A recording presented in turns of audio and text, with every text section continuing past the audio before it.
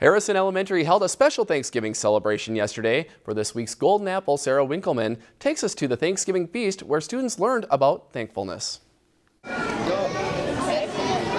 We have a festival, a Thanksgiving festival.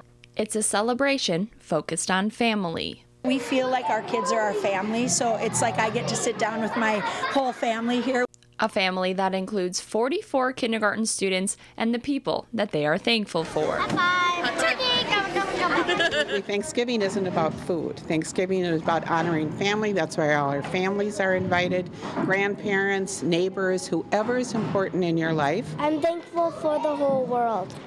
In preparation for the feast, the students spend time in the classroom learning about Thanksgiving, something the parents are thankful for. She's getting that history and getting that appreciation and understanding it so early on is just fantastic. I'm thankful for my teacher. We talked about just things we're thankful for, not so much the material things, but like our families and our people in our lives. And I had one little one say, "I'm thankful for letters, Mrs. Roberts, because then we can learn how to read," or just those kind of things and just what it means to be thankful. The day starts off for the kindergartners by drawing on the tables and even making some hand turkeys.